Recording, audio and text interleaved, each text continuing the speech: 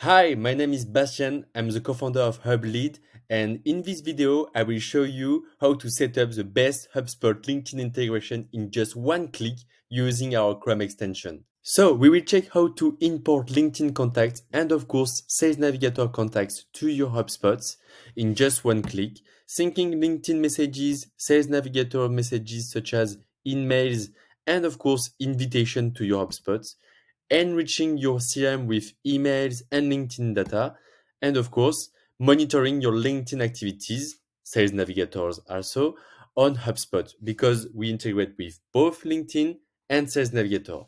Let's dive in. So make sure you have the Chrome extension installed. You can do it from our website. Once you connect it to HubSpot, you will see this little widget on your LinkedIn profile URL or on Sales Navigator. I'm showing you on LinkedIn, but it works the same on Sales Navigator. Here, we see that Sarah is not in my HubSpot. How do we know that? We are checking according to the first name, last name, and the company name, company domain. Let's say I'm sure that I have some contacts from Stripe, but I don't know if Sarah is in here. Here I can check and link the contact. Otherwise, I can create a brand new contact. You can search by job title, email, first name, last name, like that. Now she's in our HubSpot. You can see that we set the owner as me, the lifecycle stage as the default one. The company can be reaffected. We can search for any email or phone numbers, especially mobile phone numbers. We provide integration with Lucia, Casper, Rocketreach, and I will show you later, but it will be more useful for you. Here you can display any additional properties. It's really simple. You add a property, you can search for example, the last name if you want, or a custom property, and you can save it. Sorry. And here you can modify everything. So here we can see what kind of data we import into HubSpot. We imported the first name, last name, job title. We imported the email we found, the profile picture, contact owner and lifecycle stage are set. You see the values and it's marked as Hublead import. You see we have also the LinkedIn profile URL. So we also use this one to recognize LinkedIn contact with your HubSpot contact.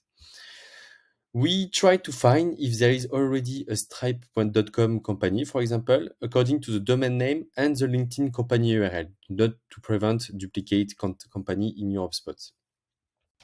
Now you saw how to import LinkedIn contacts. I will show you how to sync LinkedIn messages to HubSpot. On the business plan, whenever you open a chat, it automatically syncs the messages to HubSpot. On the professional one, you will have a sync message button. Every conversation synced to HubSpot, are tagged as LinkedIn message, so easier for you to filter them, to retrieve in your list, in your report, and so on. And you get one activity per day of conversation, and of course, this activity is linked to the company and the contact. Before entering into reports and viewing your LinkedIn activities of every sales rep in your HubSpot, for example, you can see we have a new feature over there. It's our CRM card where you can see who is connected with who inside the company. So for example, Mark Petit has sent an invitation on the 2020th of October, me on August, and mine has been accepted and the other one is still in sent mode.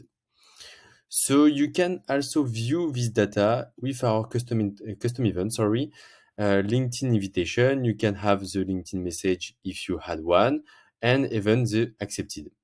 You can have, for example, a connection request accepted, connection request sent by workflow, because you can perform any workflow based on a custom event. For the reports, it's pretty straightforward. You can create a report to see how many contacts you created per week, per month, for example, how many LinkedIn conversations per week, per sales you have with a split of your sales rep. And since we have the LinkedIn custom events, LinkedIn invitation, custom events, you can see how many requests sent we sent, connection requests accepted per week, and connection requests still in the pending mode. And you can have a bigger overview of your HubSpot lead generation on LinkedIn. I hope it helped you to better understand how this integration can help you to make the most of LinkedIn while you're using HubSpot, keeping your CRM updated, and improve the performance of your sales rep. I hope you enjoyed our video. If you have any question, you can reach me out on LinkedIn, YouTube, or on the website on the chat. I will be more than happy to answer to your question and give you some hint about your newest features.